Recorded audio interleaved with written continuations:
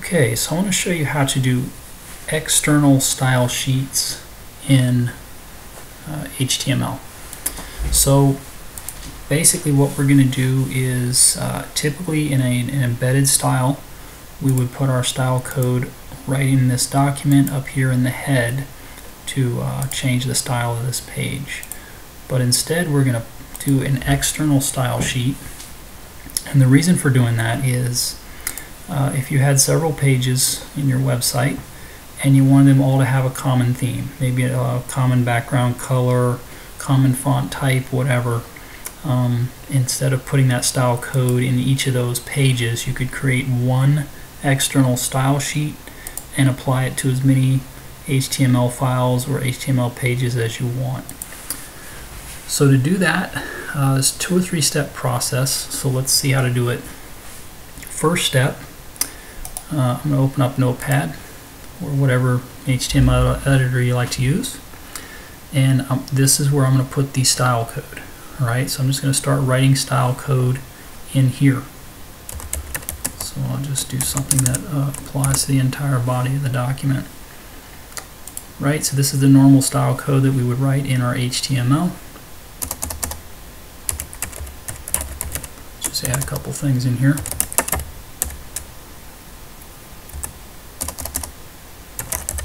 And we'll give it a try. So you can write as much style code as you want in here. Okay, notice the syntax of it is just like we would normally do. Next step, save this as a .css file. So I'm going to save it, give it a name. So I'm going to call it common.css is the important part. Okay. And without going into too much details, what I'm going to do, or what you might want to do, is put this file in the exact same directory or folder as your HTML file. So if I have this HTML file out here on my desktop, this is my page file, then if I want to apply this style to it, you can do it from another directory, but to keep things simple for this, I'm just going to put that CSS file right out there in the same directory. So there's my HTML, there's my CSS. Okay. So step 1, create your style code in a separate file. Step 2, give it a .css name. And then the important third step is inside this HTML file where we want to apply this style, we have to sort of make a link or a reference to that CSS file, and that's going to go inside the head. Okay, so we have our body here, but we want this code, this tag I'm about to show you, needs to go inside the head, and the tag is link, and there's a couple properties we want to set. We want to set an rel property, and we're going to set one other property as well. Alright, so I've got link rel equals style sheet. So that's rel equals style sheet, all one word, goes inside quotes.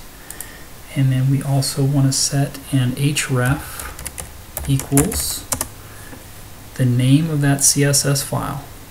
Okay, so mine happens to be called common, but whatever you call your .css, that's going to go in the href. So this is basically saying for this document we've got a link rel equals style sheet, href equals the name of that CSS. Let's give it a try and see if it finds that and applies it to this.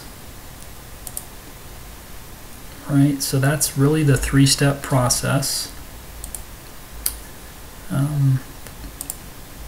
Create your thing, your separate file, put as much style code as you want in there, name it .css. In the various documents that you want to apply that to in the HTML, in the head, put this tag in there with those 2 properties set.